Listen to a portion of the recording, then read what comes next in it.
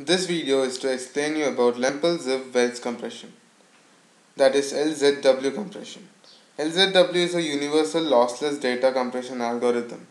It was published by Welch in 1984 as an improved implementation of the LZ78 algorithm published by Lempel and Ziv in 1978. The algorithm is simple to implement and has the potential for very high throughput and hardware implementations.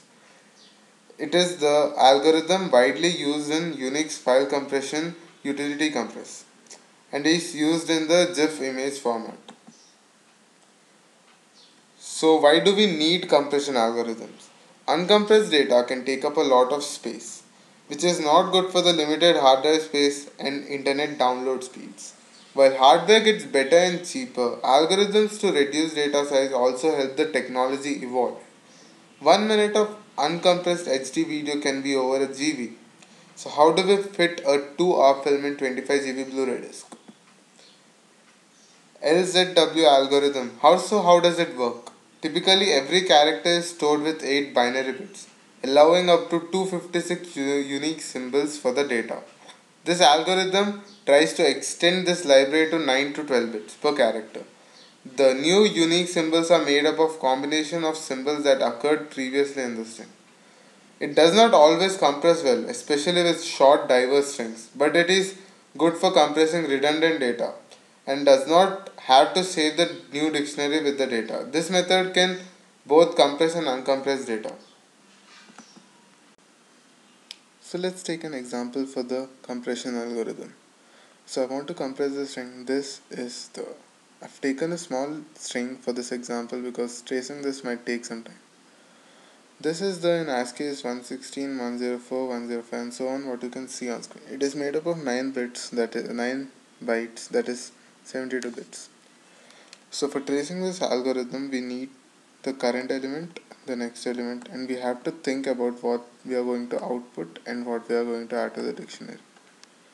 So first value is T and the next value is H. So we have to check if TH is in the dictionary, which is not in the dictionary. So we output T and add TH to the dictionary with the value of 256. The next value is H, after which comes I. We check if it's HI is in the dictionary, which is not again. So we output H and add HI to the dictionary with value 257. Next is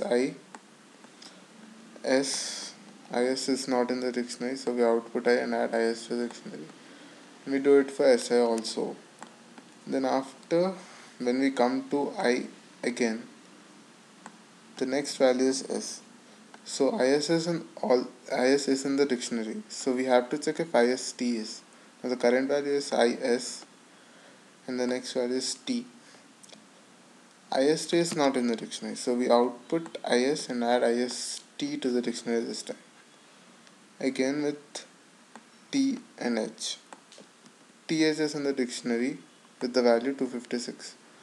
So we check if THE is, which is not in the dictionary. So we output TH and add THE to the dictionary. So after the process is done, the compressed string is made up of 8 bits instead of the original 9, which is 63 bits long instead of the original 72 bits. That's 87.5% of what it used to be. As the number of repetitions increase in the given string, the compression ratio also increases. So let's decompress this string. For decompression, we need to know the number of bytes used for the dictionary first. And for tracing of the algorithm, we need again current, next. Think about the output and what to add to the dictionary. Again, so first value is 116, next value is 104, which is not in the dictionary. So we output 116 and add 116, 104 to the dictionary with the value of 256. And keep on doing it for the other values. Now, here comes what's interesting. 258, 256. 258 is in the dictionary with the value of 105 and 115. We output 105 and 115 and add 258, 256 to the dictionary. But here we can see we have omitted 104. So why have we done that? So this is a weird case. Remember, dictionary is made up with combinations of one character at a time. So you would only add the first symbol of the combination to the current combination when rebuilding the dictionary. This isn't very noticeable when tracing short examples, but could be a serious problem to get wrong when coding.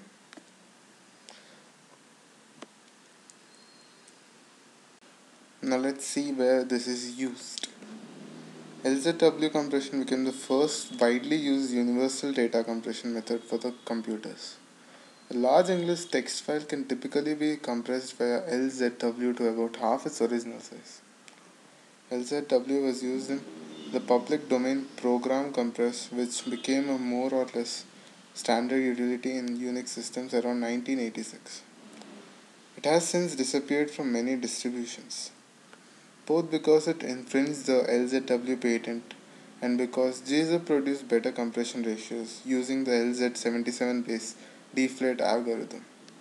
But as of 2008 at least, FreeBSD includes both compress and uncompress as a part of distribution. Several other popular compression utilities also used LZW or closely related methods. LZW very widely used when it became part of GIF image format in 1987. It may also be used in TIFF and BDF files.